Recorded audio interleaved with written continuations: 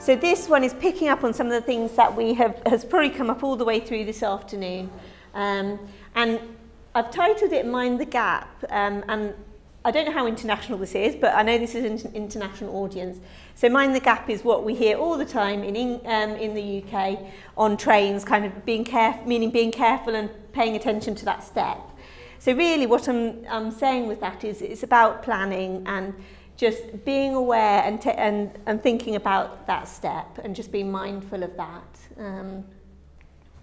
So what do I mean by transition? So transition is what we often mean when we talk about transition is that move between children and adult services in healthcare.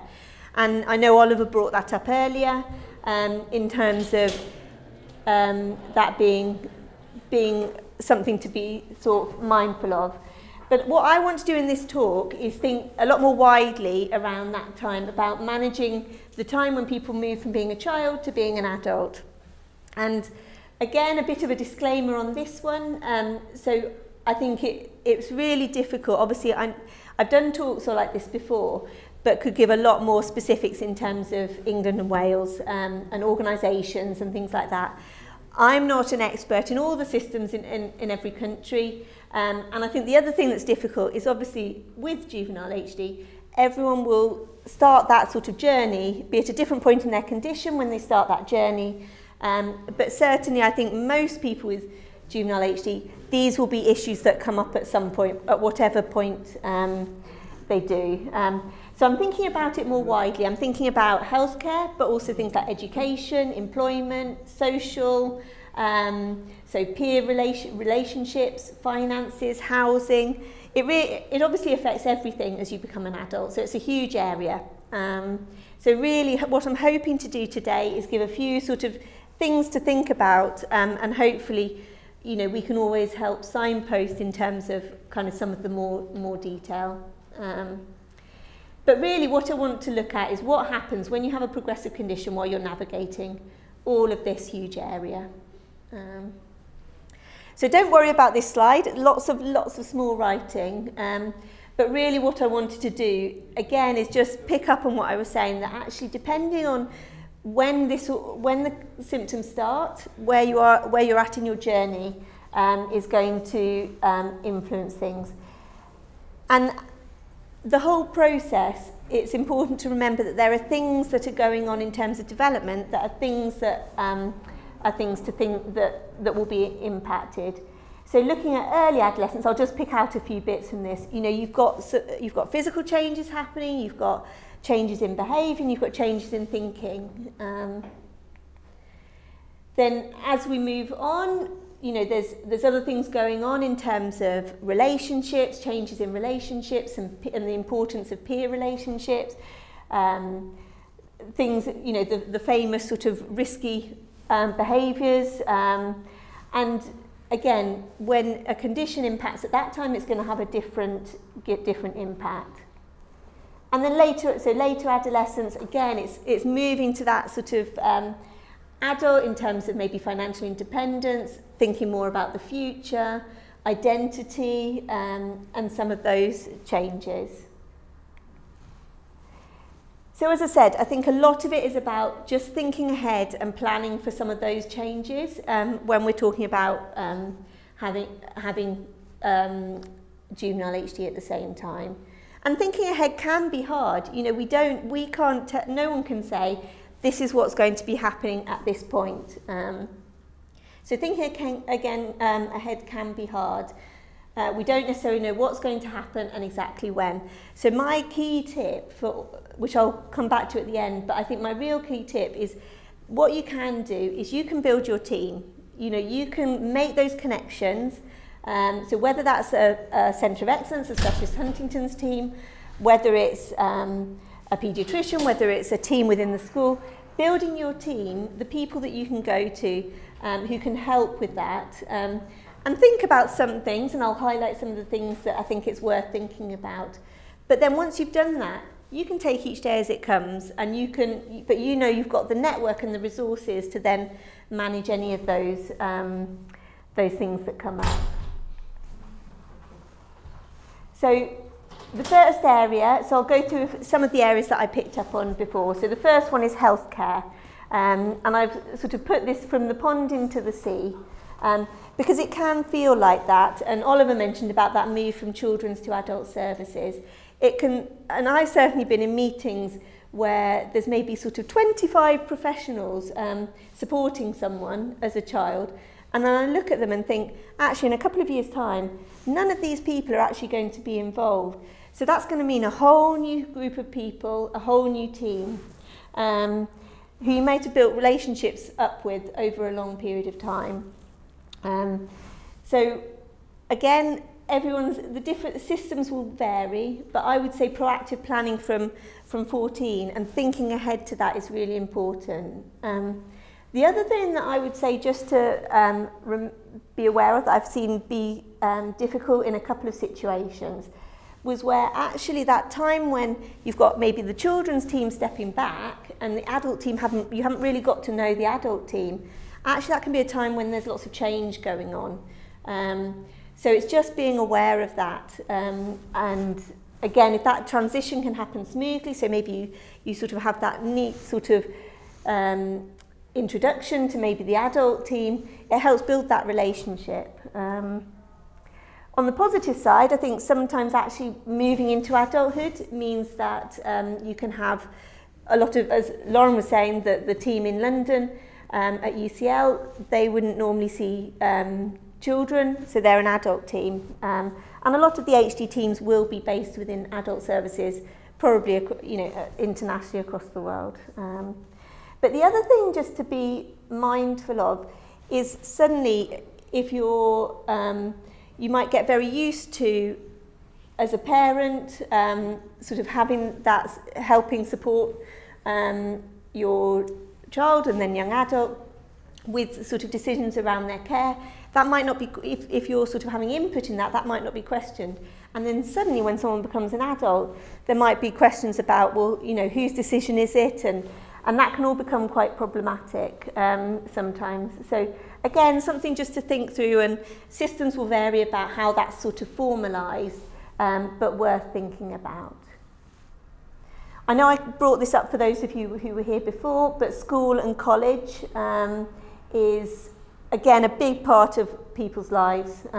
So again, kind of how that's impacted will very much depend on how old someone is when they start to develop symptoms, where they've got to. But as I was saying before, often it provides a lot of what the young person and their family need in terms of, you know, kind of they're there all day, doing hopefully something they really enjoy, hopefully something that is very sort of for their age, meeting their friends, but equally it can be challenging. So again, what I was saying before about sort of building support is really important, so that working together. So building up that sort of, getting that plan, again, it will vary depending on the country. So in the UK, we have education health plans, but I think they're IEPs in the States. But getting that set up at an early stage is important. There's often, so certainly in the UK, there are often some sort of specialist course, or there's some offer up until some point. So whether that's 16, whether that's 19, whether that's 21, there's usually some sort of offer that someone can access until that sort of point. But then there seems to be this sort of big drop-off where there just doesn't seem to be anything. You know, the options maybe that are open to someone might be much more suited to a much older adult. So I think that transition can be quite hard, and again, it's something worth looking ahead and thinking about. So for some people, it might be looking at employment, or possibly supported employment might be one option. Voluntary work has also been a good option for some people. Now, this is a UK organisation, doit.org. As I say, it is a UK thing, but I think the point I wanted to make here is that actually what it does is, so it's a website where you put in your in the UK postcode, and it will give you lots of options of all the voluntary opportunities that are in your area. And what I've always been amazed, whenever I do that for someone, what it gives is this whole wealth of opportunities that you just wouldn't necessarily think as voluntary opportunities. So you might think of, I mean, in the UK, a classic might be helping in a charity shop, for example. But actually, when you look, it might have helping at a animal rescue centre, for example. And I've certainly had some young people who have had great experiences kind of with voluntary work, doing something they really, really love. But I would say for a lot of people, certainly in the UK, one of the things that I think at that point is worth looking at is sort of one-to-one support. So they're supported by someone to access whatever activity it is they want. So in the UK, we might get funding to have a sort of a personal assistant. And I'd say that's probably the most sort of common in terms of kind of the option at that point. And then finances. So again, thinking ahead about kind of who will manage finances. And again, I think this will probably, the systems vary in different countries, but there will be a system of appointeeship or saying, actually, I want this person to manage my finances if that's becoming tricky. It's also a time when government benefits might change. So in England, we have young people transition from something called disability living allowance, so this is the government benefit if you have a disability, to personal independence payment. Scotland, that's recently changed, so child disability payment and adult disability payment, people will transition again around the same age. So I'm no expert on kind of other countries, but just a couple, so US and Australia, you've got SSI and Medicaid, and Australia child disability payment and disability support pension. But the key point here is that often in every system, there's often this sort of changeover in terms of benefit system. Housing is another area. So as someone's getting older and kind of what their options are. So a lot of people will be living with family. I've had some people who have had a sort of a supported living setup where they might have their own sort of flat but have people on site that are sort of supporting them, or residential care for some in some situations. You know, everyone's setup varies, so what is right for one person and will be very different from another. But I think in all of those, I think what's really key is thinking of ways to include appropriate space and independence for someone. So I've had all sorts of great sort of setups with someone having their own sort of summer house or a bachelor pad, different setups, but where people building in that sort of space, privacy and independence is important. And then respite's another key area. So, and I've kind of highlighted appropriate respite breaks. So, as I said earlier, you know, it needs to be a win-win for everyone. And I think the problem is that certainly in the UK, you go from when you're older than 18, you might have some great options, sort of, you know, thinking along the lines of sort of children's services, but then everything again moves to that where everyone seems much older adults, and it doesn't seem quite right. And that having something that's a win-win for everyone is really important. In the UK, we do have some sort of hospice services that provide respite for young adults, but they're few and far between. They're absolutely amazing if you're lucky enough, but they are few and far between. So things like that might exist. But I'd say a lot of people as well have had used services like sort of activity holidays for those with disabilities. So I've had people use, again in the UK, things like Revitalise and the Calvert Trust. So these are holiday centres for people with disabilities, and they've either been able to go on their own or with a carer to support them, and it has been a really great option. And another option that I've seen, not often, but has been quite successful for some people, is where it's sort of people have another family that they kind of go and have a break with, and that's been really successful for some people. So a slightly different. Sometimes there are these slightly different ideas that you might not have thought of, which might be options. The other thing, again, there are lots, again, across the world, there are sort of children's wish charities who can organise holidays or special activities. I would say, particularly if you're at an age where you might be moving over quite soon to that sort of over adult, look and maybe apply earlier. It's something that, if there's a cut-off, you might just have the chance to be able to apply. There are also some which will do wishes for adults. So again, in the UK, we have places like Purple Heart Wishes, the Willow Foundation, and I know there are, I think I looked in terms of kind of what there was in the US, and there were a couple there. So it's definitely worth looking out for those, because they can make some really, really nice activities possible. The other thing I'd say is be creative. I've had young people who have gone and done skiing, for example. There was a special organisation that did sort of skiing with support. So there really are huge numbers of options out there, and it's worth kind of thinking, what do I want to do? And then probably in one way or another, it may well be possible. So yeah, don't be, keep your mind open, and let's see what we can make possible. And I've also put on there, connect with the community as well. I know I mentioned earlier, for those of you that were here, about our weekend, and I mentioned about kind of online calls and things. I think it can be, again, a really powerful way, and this is a photo from our last year's weekend.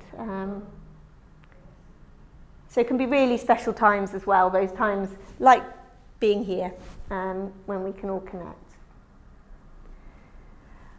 Also, I just wanted to sort of, there will be difficult conversations that come up along the way. And I think it's certainly something that we talk about and think about with adults with HD, and I think it's important that we sort of recognise that here, and that we have those conversations. I think sometimes it can be harder to know quite what when to start talking, and what to talk about when. But it is important to recognise that there will be those conversations.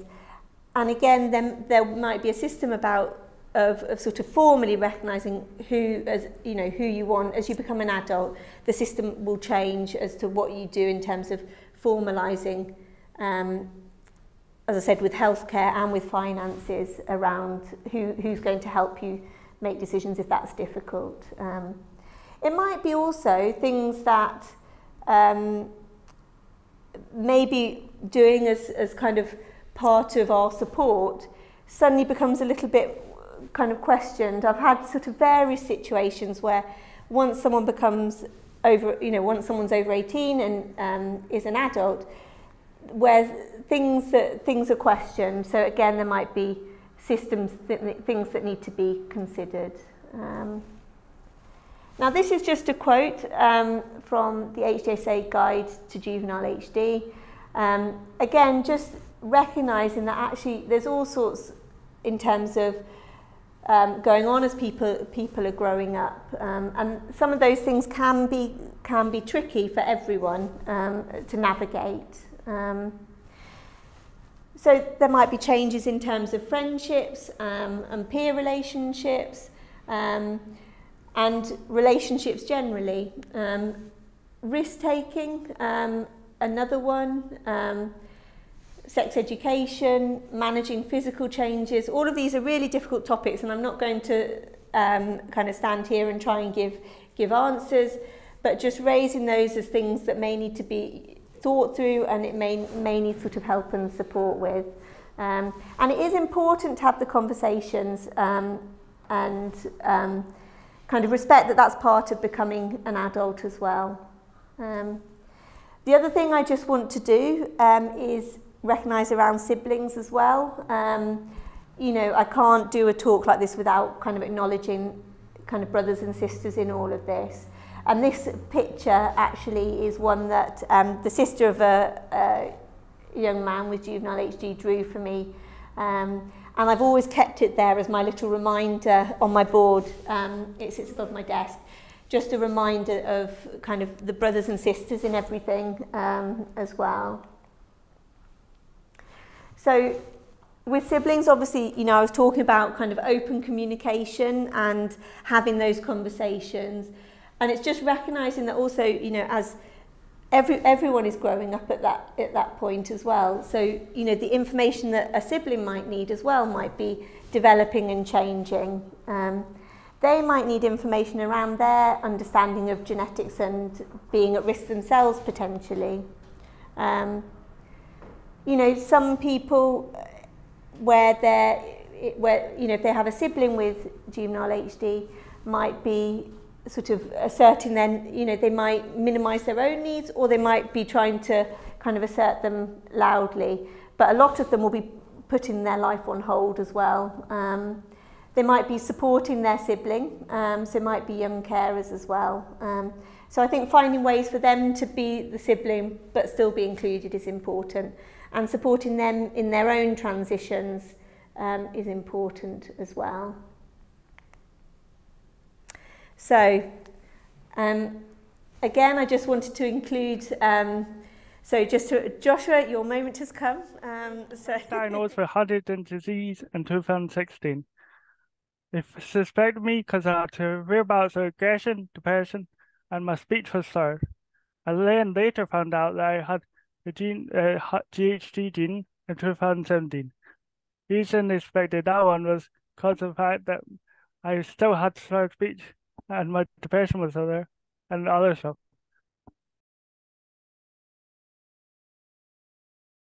For me, I like to describe it as a kind of pick and mix of different diseases. Same kind of thing as Huntington's disease. Like, for example, I like to explain to people that haven't heard of it. It's a disease with multiple symptoms of different multiple mental illnesses, like Parkinson's, ADHD, bipolar, and so forth.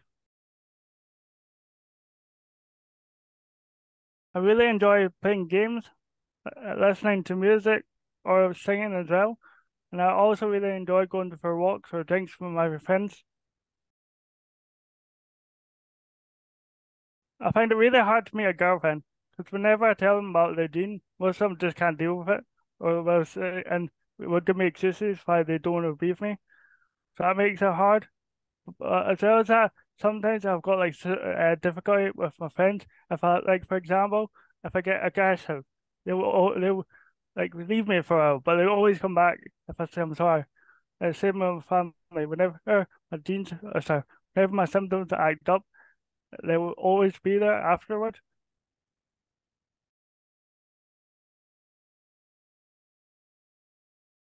Well, for me, I think it would have been great to have all the knowledge I've got right now and send it to me back then. Because that way I would have known more about what's going on with me, you know, what to expect in the future as well. Because I thought I would have been gone by now. I was kind of scared of it. But now I'm still here. I'm still fighting. For me, gaming helped. Because it actually helped with my symptoms. Because gaming can help your cognitive abilities as well as like mental helping.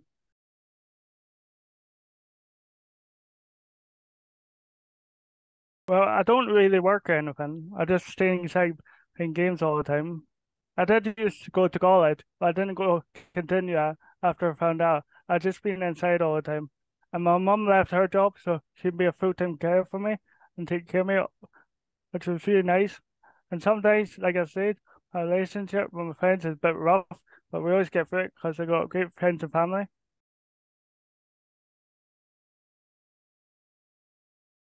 Don't give up. Just keep fighting. Even if you get told you've only got a couple of years left, keep fighting. Try and make a positive environment, because that'll be a major difference for you. Thank you, Josh.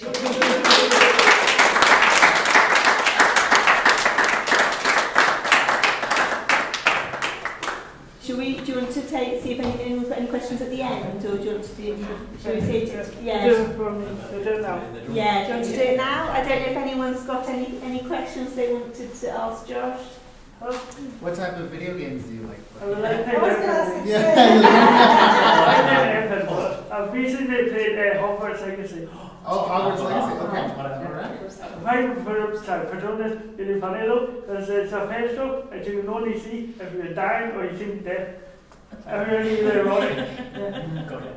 Alright. Do you ever feel guilty for keeping everybody else in the house up? Not including the cats, when you're shouting at your games?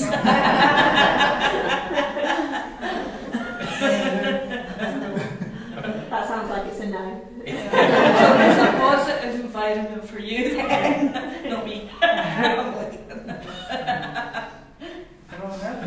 How old are you now? I'm 25. 25. Yeah. I mean not. Just out of curiosity, where do you live? I live in a home, just an hour away. Alright, okay. You know that? Do you prefer the Xbox or the PlayStation? PlayStation, man. I've got one in my house. It's like an expert. Guess you had to say that. Xbox kind of. You know that? Oh, well, there might be some questions at the end as well. Thank you.